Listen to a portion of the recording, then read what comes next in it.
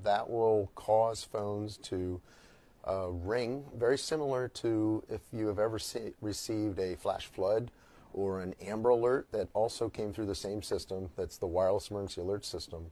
So the phones will, they buzz very loudly. They sound very similar. The sound that comes out is very similar to what you're used to hearing on the emergency alert system at the beginning of alerts that are broadcast on radio and television. The message, the text of the message, will display right on the home screen or on the middle of the screen of the cell phone. At the top of that, there will be a banner that will say Presidential Alert. That's the category of the type of alert that we're allowed to send nationwide.